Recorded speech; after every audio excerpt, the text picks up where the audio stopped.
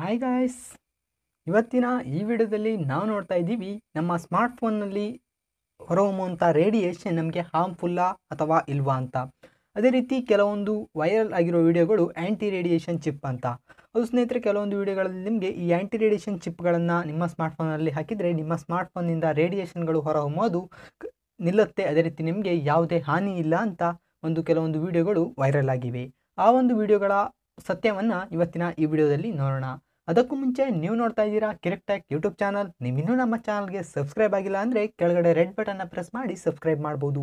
ಅದೇ ರೀತಿ ಪಕ್ಕದಲ್ಲಿರೋ ಬೆಲ್ ಐಕನ್ನ ಪ್ರೆಸ್ ಮಾಡಿ ನೋಟಿಫಿಕೇಶನ್ ಆನ್ ಮಾಡೋದನ್ನು ಮರಿಬೇಡಿ. ಬನ್ನಿ ಸ್ಟಾರ್ಟ್ ಮಾಡೋಣ.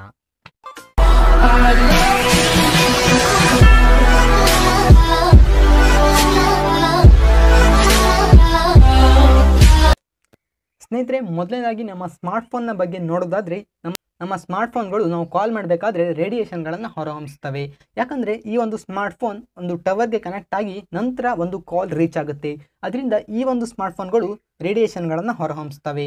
ಈ ಒಂದು ಸ್ಮಾರ್ಟ್ಫೋನ್ಗಳು ಯೂಸ್ ಮಾಡುವಂಥ ವೇವ್ಸ್ ಯಾವುದೇ ಅಂತ ಕೇಳೋದಾದರೆ ಇದು ರೇಡಿಯೋ ವೇವ್ಸ್ನ ಮುಖಾಂತರ ವರ್ಕ್ ಆಗುತ್ತೆ ಸ್ನೇಹಿತರೆ. ರೇಡಿಯೋ ವೇವ್ಸ್ ಕಾಮನ್ ಆಗಿ ಯಾವುದೇ ಹಾರ್ಮನ್ನು ಉಂಟು ಮಾಡಲ್ಲ. ಅದೇ ರೀತಿ ಸ್ಮಾರ್ಟ್ಫೋನ್ನಲ್ಲಿ ಒಂದು ಹೊರಹೊಮ್ಮುವಂಥ ರೇಡಿಯೇಷನ್ ಫ್ರೀಕ್ವೆನ್ಸಿ ಅನ್ನುವಂಥದ್ದು 800 ಮೆಗಾಹರ್ಟ್ಸ್, 900 ಮೆಗಾಹರ್ಟ್ಸ್, 1800 ಮೆಗಾಹರ್ಟ್ಸ್, 2300 ಮೆಗಾಹರ್ಟ್ಸ್, ಈ ರೀತಿ ಬೇರೆ ಬೇರೆ ಫ್ರೀಕ್ವೆನ್ಸಿಗಳಲ್ಲಿ ಸ್ಮಾರ್ಟ್ಫೋನ್ ನೆಟ್ವರ್ಕ್ಗಳು ವರ್ಕ್ ಆಗುತ್ತೆ. ಅದೇ ರೀತಿ GSMA, ಅದೇ ರೀತಿ CDMA ಅಂತ ಎರಡು ಬೇರೆ ಬೇರೆ ನೆಟ್ವರ್ಕ್ಗಳಿವೆ. ಬೇರೆ ಬೇರೆ ನೆಟ್ವರ್ಕ್ಗಳು ಬೇರೆ ಬೇರೆ ಫ್ರೀಕ್ವೆನ್ಸಿನ ಯೂಸ್ ಮಾಡುತ್ತೆ. ಅದೇ ರೀತಿ 3G, 4G, 2G ಈ ರೀತಿ ಡಿಪೆಂಡ್ ಆಗಿದೆ. 2G ಅನ್ನುವಂಥದ್ದು ತುಂಬ ಕಮ್ಮಿ ಫ್ರೀಕ್ವೆನ್ಸಿಯಲ್ಲಿ ವರ್ಕ್ ಆದರೆ 3G ಅನ್ನುವಂಥದ್ದು ಹೈ ಫ್ರೀಕ್ವೆನ್ಸಿ, ಅದೇ ರೀತಿ 4G ಅನ್ನುವಂಥದ್ದು ತುಂಬ ಹೈ ಫ್ರೀಕ್ವೆನ್ಸಿಯಲ್ಲಿ ವರ್ಕ್ ಆಗುತ್ತೆ.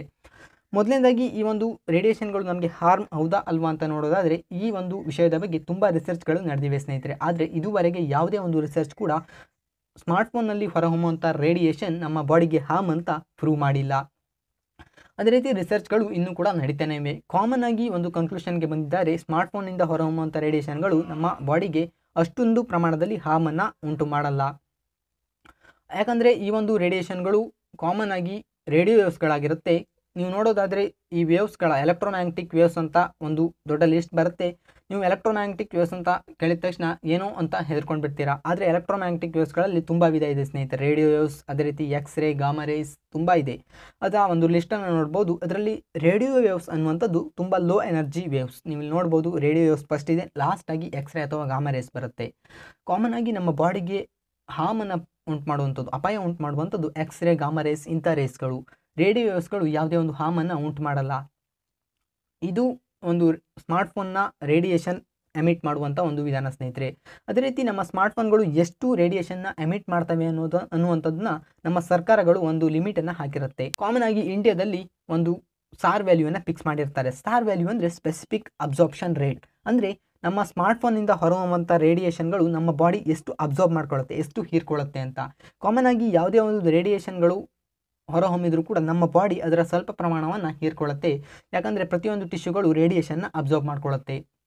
ಆದ್ದರಿಂದ ನಮ್ಮ ಇಂಡಿಯಾದಲ್ಲಿ ಕೆಲವೊಂದು ಲಿಮಿಟ್ಗಳನ್ನು ಹಾಕಿರ್ತಾರೆ. ಪ್ರತಿಯೊಂದು ದೇಶದಲ್ಲಿ ಬೇರೆ ಬೇರೆ ಲಿಮಿಟ್ಗಳನ್ನು ನೋಡ್ಬೋದು. ಅದೇ ರೀತಿ ನೀವು ಯಾವುದೇ ಒಂದು ಸ್ಮಾರ್ಟ್ಫೋನ್ ಬಾಕ್ಸ್ನಲ್ಲಿ ನೋಡಿದರೆ ಕೊನೆಯದಾಗಿ sir value, specific absorption ರೇಟನ್ನು print ಮಾಡಿರ್ತಾರೆ. ನೀವು ಇಲ್ಲಿ ನೋಡ್ಬೋದು, ಇದರಲ್ಲಿ ಸಾರ್ ವ್ಯಾಲ್ಯೂವನ್ನು ಪ್ರಿಂಟ್ ಮಾಡಿರ್ತಾರೆ. ಈ ಒಂದು ಸಾರ್ ವ್ಯಾಲ್ಯೂ 1.6 kg/g ಟಿಶ್ಯೂ ಅಂತ ಇದೆ. ಇಂಡಿಯಾದಲ್ಲಿ 1.6 kg/g ಟಿಶ್ಯೂ. ಇದು ನಮ್ಮ ಬಾಡಿಗೆ ಇರುವಂಥ ಸಾರ್ ವ್ಯಾಲ್ಯೂ. ಅದೇ ರೀತಿ ಹೆಡ್ಗೆ ಬೇರೆ ಮಾಡಿರ್ತಾರೆ. ಯಾಕಂದರೆ ನಾವು ಈ ರೀತಿ ಕಾಲ್ ಮಾಡಬೇಕಾದ್ರೆ ನಮ್ಮ ಹೆಡ್ ಕೂಡ ಅತಿ ಹೆಚ್ಚಿನ ಪ್ರಮಾಣದಲ್ಲಿ, ಬಾಡಿಗಿಂತ ಹೆಚ್ಚಿನ ಪ್ರಮಾಣದಲ್ಲಿ ಒಂದು ರೇಡಿಯೇಷನ್ನ ಅಬ್ಸರ್ವ್ ಮಾಡ್ಕೊಳ್ಳುತ್ತೆ. ಆದ್ದರಿಂದ ಸ್ಪೆಸಿಫಿಕ್ ಆಗಿ ಬಾಡಿಗೆ ಮತ್ತು ಹೆಡ್ಗೆ ಬೇರೆ ಬೇರೆ ಸಾರ್ ವ್ಯಾಲ್ಯೂ ಲಿಮಿಟ್ಗಳನ್ನು ಹಾಕಿರ್ತಾರೆ. ನೀವು ಇಲ್ಲಿ ನೋಡ್ಬೋದು, ಇಂಡಿಯಾದಲ್ಲಿ ಇದು ಕಾಮನ್ ಆಗಿರುವಂಥ ಒಂದು ಸಾರ್ ವ್ಯಾಲ್ಯೂ ಲಿಮಿಟ್. ಈ ಒಂದು ಲಿಮಿಟನ್ನು ಕ್ರಾಸ್ ಮಾಡಿರುವಂಥ ಡಿವೈಸ್ಗಳು ನಮ್ಮ ಇಂಡಿಯಾದ ಮಾರ್ಕೆಟ್ನಲ್ಲಿ ಸೇಲ್ ಮಾಡಲಿಕ್ಕೆ ಯಾವುದೇ ಲೈಸೆನ್ಸನ್ನು ಕೊಡಲ್ಲ. ಆದ್ದರಿಂದ ಈ ಒಂದು ಲಿಮಿಟ್ಗಿಂತ ಕಮ್ಮಿ ಇರುವಂಥ ಒಂದು ಡಿವೈಸ್ಗಳು ಮಾತ್ರ ಮಾರ್ಕೆಟ್ನಲ್ಲಿ ಸಿಗುತ್ತೆ. ಅದರಿಂದ ನಿಮ್ಮ ಬಾಡಿಗೆ ಯಾವುದೇ ರೀತಿ ಹಾರ್ಮ್ ಇರಲ್ಲ. ಇದು ಸಾರ್ ವ್ಯಾಲ್ಯೂನ ಬಗ್ಗೆ. ಆದರೆ ಸ್ನೇಹಿತರೆ, ಸ್ವಲ್ಪ ದಿನಗಳ ಹಿಂದೆ ಒಂದು ವಿಡಿಯೋ ವೈರಲ್ ಆಗಿತ್ತು, ಆ್ಯಂಟಿ ರೇಡಿಯೇಷನ್ ಚಿಪ್ ಅಂತ. ಅದರಲ್ಲಿ ನೀವು ನೋಡ್ಬೋದು ಒಂದು ಸಣ್ಣ ಚಿಪ್. ಆ ಒಂದು ಚಿಪ್ಪನ್ನು ನಿಮ್ಮ ಸ್ಮಾರ್ಟ್ಫೋನ್ನ ಹಿಂದೆ ಅಳವಡಿಸಿದರೆ ನಿಮ್ಮ ಸ್ಮಾರ್ಟ್ಫೋನಲ್ಲಿ ಹೊರಡುವಂಥ ಒಂದು ಫ್ರೀಕ್ವೆನ್ಸಿ ಅಥವಾ ರೇಡಿಯೇಷನ್ 0 ಆಗುತ್ತೆ ಅಂತ. ನೀವು ನೋಡ್ಬೋದು, ಇದರಲ್ಲಿ ಮೊದಲನೇದಾಗಿ ಅವರು ರೇಡಿಯೇಷನ್ನ ಮೆಜರ್ ಮಾಡ್ತಾರೆ. ತುಂಬ ಹೈ ಇರುತ್ತೆ, ರೆಡ್ ಲೈಟ್ ಬ್ಲಿಂಕ್ ಆಗ್ತಾ ಇರುತ್ತೆ. ನಂತರ ಅವರು ಚಿಪ್ಪನ್ನು ಹಾಕಿದ ತಕ್ಷಣ ಅದು 0 ಆಗುತ್ತೆ.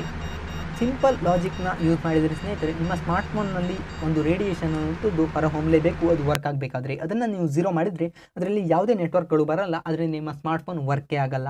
ಇದು ಸಿಂಪಲ್ ಆದ ಒಂದು ಲಾಜಿಕ್ ಸ್ನೇಹಿತರೆ. ಆದ್ದರಿಂದ ನಿಮ್ಮ ಸ್ಮಾರ್ಟ್ಫೋನ್ನ ಫ್ರೀಕ್ವೆನ್ಸಿಯನ್ನು ಝೀರೋ ಮಾಡಲಿಕ್ಕೆ ಸಾಧ್ಯ ಇಲ್ಲ, ಅಂದರೆ ಝೀರೋ ಮಾಡಿದರೆ ನಿಮ್ಮ ಸ್ಮಾರ್ಟ್ಫೋನಿಂದ ಯೂಸ್ ಇಲ್ಲ. ಅದೇ ರೀತಿ ನೀವು ಇಲ್ಲಿ ನೋಡ್ಬೋದು, ಈ ಒಂದು ಸಿಂಪಲ್ ಆದ ಡಿವೈಸಿಂದ ಕೂಡ ಒಂದು ರೇಡಿಯೇಷನ್ ಲೆವೆಲ್ನ ಅಳತೆ ಮಾಡೋದು ಸಾಧ್ಯ ಇಲ್ಲ, ಅದರಿಂದ ಈ ಡಿವೈಸ್ ಕೂಡ ಫೇಕ್. ಅದೇ ರೀತಿ ಒಂದು ಸಿಂಪಲ್ ಆದ ಒಂದು ಗೋಲ್ಡ್ ಪ್ಲೇಟೆಡ್ನ ಅಂತ ಕರೀತಾರೆ. ಈ ರೀತಿಯ ಒಂದು ಚಿಪ್ಗಳು ನಿಮಗೆ ಆನ್ಲೈನ್ನಲ್ಲಿ 200-300 ರುಪೀಸ್ಗಳಿಗೆ ಸಿಗ್ತಾ ಇರುತ್ತೆ. ನೀವು ಇಲ್ಲಿ ಫ್ಲಿಪ್ಕಾರ್ಟ್ ಅಥವಾ ಅಮೆಝಾನ್ಗಳಲ್ಲಿ ಈ ರೀತಿ ಸರ್ಚ್ ಮಾಡಿದರೆ ತುಂಬ ರಾಶಿ ಪ್ರಾಡಕ್ಟ್ಗಳು ಸಿಗುತ್ತೆ. ನೀವು ಕಾಮನ್ ಆಗಿ ಥಿಂಕ್ ಮಾಡಿ ಸ್ನೇಹಿತರೆ, ಈ ರೀತಿಯ ಒಂದು ರೇಡಿಯೇಷನ್ ಚಿಪ್ ಕಂಡುಹಿಡಲಿಕ್ಕೆ ಸಾಧ್ಯ ಆಗಿದ್ದರೆ ನಮ್ಮ ದೊಡ್ಡ ದೊಡ್ಡ ಬ್ರ್ಯಾಂಡ್ಗಳಾದ ಸ್ಯಾಮ್ಸಂಗ್, ಮೋಟರೋಲಾ, ಐಫೋನ್ ಅಂತ ಕಂಪ್ನಿಗಳು ತಮ್ಮ ಸ್ವಂತ ಡಿವೈಸ್ಗಳಿಗೆ ಇಷ್ಟರೊಳಗೆ ರೇಡಿಯೇಷನ್ ಚಿಪ್ಗಳನ್ನು ಕಂಡುಹಿಡಿತಾ ಇದ್ವು. ಆದರೆ ಯಾವುದೇ ಒಂದು ಕಂಪನಿಗಳು ಈ ರೀತಿಯ ಒಂದು ಅನೌನ್ಸ್ಮೆಂಟನ್ನು ಮಾಡಿಲ್ಲ. ಅದೇ ರೀತಿ ಈ ಒಂದು ವಿಷಯದ ಬಗ್ಗೆ ತಲೆ ಕೂಡ ಹಾಕಿಲ್ಲ. ಯಾಕಂದರೆ ಈ ಒಂದು ಆ್ಯಂಟಿ ರೇಡಿಯೇಷನ್ ಚಿಪ್ ಅನ್ನುವಂಥದ್ದು ಲೋಕಲ್ ಮಾರ್ಕೆಟ್ಗಳಲ್ಲಿ ಮಾಡುವಂಥ ಒಂದು ಸ್ಪ್ಯಾಮ್ ಸ್ನೇಹಿತರೆ. ಇದು ಕಂಪ್ಲೀಟ್ ಆದ ಫೇಕ್ ನ್ಯೂಸ್ ಸ್ನೇಹಿತರೆ. ಈ ಒಂದು ಚಿಪ್ನ ಅಳವಡಿಸೋದ್ರಿಂದ ನಿಮ್ಮ ಸ್ಮಾರ್ಟ್ಫೋನಲ್ಲಿ ಯಾವುದೇ ಒಂದು ರೇಡಿಯೇಷನ್ನ ಕಮ್ಮಿ ಮಾಡೋಕ್ಕಾಗಲ್ಲ. ಆ ಒಂದು ರೇಡಿಯೇಷನ್ಗಳು ನಿಮಗೆ ಹಾರ್ಮ್ ಇರ್ಬೋದು, ಇರದೇ ಇರ್ಬೋದು. ಈ ಒಂದು ಚಿಪ್ಪನ್ನು ಅಳವಡಿಸಿದರೆ ಯಾವುದೇ ಒಂದು ಎಫೆಕ್ಟ್ ಅನ್ನುವಂಥದ್ದು ಆಗಲ್ಲ. ಈ ರೀತಿಯ ಚಿಪ್ಗಳಿಂದ ದೂರ ಇರಿ ಸ್ನೇಹಿತರೆ, ಇದರಿಂದ ನಿಮ್ಮ ಮನಿ ಅನ್ನುವಂಥದ್ದು ವೇಸ್ಟ್ ಆಗುತ್ತೆ. ಯಾಕಂದರೆ ಈ ಒಂದು ರೇಡಿಯೇಷನ್ಗಳನ್ನು ತಡಿಲಿಕ್ಕೆ ಬೇರೆ ಬೇರೆ ಸ್ಪೆಸಿಫಿಕ್ ಡಿವೈಸ್ಗಳು ಬೇಕಾಗುತ್ತೆ. ಬೇರೆ ಬೇರೆ ಟೆಕ್ನಾಲಜಿಗಳನ್ನು ಯೂಸ್ ಮಾಡೋದ್ರಿಂದ ನಿಮ್ಮ ಸ್ಮಾರ್ಟ್ಫೋನ್ನ ಫ್ರೀಕ್ವೆನ್ಸಿನ ಅಥವಾ ರೇಡಿಯೇಷನ್ನ ಝೀರೋ ಮಾಡ್ಬೋದು. ಆದರೆ ಯಾಕೆ ಮಾಡಲ್ಲ ಅಂತ ಕೇಳೋದಾದರೆ, ನಿಮ್ಮ ಸ್ಮಾರ್ಟ್ಫೋನ್ನ ವರ್ಕ್ ಆಗಬೇಕಾದ್ರೆ ನಿಮ್ಮ ಸ್ಮಾರ್ಟ್ಫೋನ್ ಅಥವಾ ಟಿ ವಿ ರಿಮೋಟ್ಗಳಲ್ಲೂ ಕೂಡ ರೇಡಿಯೇಷನ್ ಇರುತ್ತೆ. ಅದೇ ರೀತಿ ನಿಮ್ಮ ಟಾಯ್ಸ್ ಕಾರ್ಗಳಿರುತ್ತೆ, ಈ ರೀತಿ ರಿಮೋಟ್ ಕಾರ್, ಅದರಲ್ಲಿ ಕೂಡ ರೇಡಿಯೇಷನ್ಗಳು, ರೇಡಿಯೋ ವೇವ್ಸ್ಗಳು ಎಮಿಟ್ ಆಗುತ್ತೆ. ಈ ಒಂದು ರೇಡಿಯೇಷನ್ಗಳನ್ನು ಝೀರೋ ಮಾಡೋದ್ರಿಂದ ನಿಮ್ಮ ಡಿವೈಸ್ ವರ್ಕೇ ಆಗಲ್ಲ. ಆದ್ದರಿಂದ ಯಾವುದೇ ಒಂದು ಟೆಕ್ನಾಲಜಿನ ಯೂಸ್ ಮಾಡಿ ಇದನ್ನು ಝೀರೋ ಮಾಡಲ್ಲ.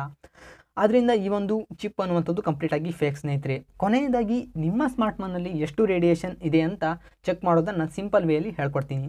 ಮೊದಲನೇದಾಗಿ ನೀವು ಈ ರೀತಿ ಡಯಲ್ ಪ್ಯಾಡನ್ನು ಓಪನ್ ಮಾಡಿ ನಿಮ್ಮ ಸ್ಮಾರ್ಟ್ಫೋನ್ನಲ್ಲಿ, ಅಲ್ಲಿ ಟೈಪ್ ಮಾಡಿ *#07# ಅಂತ.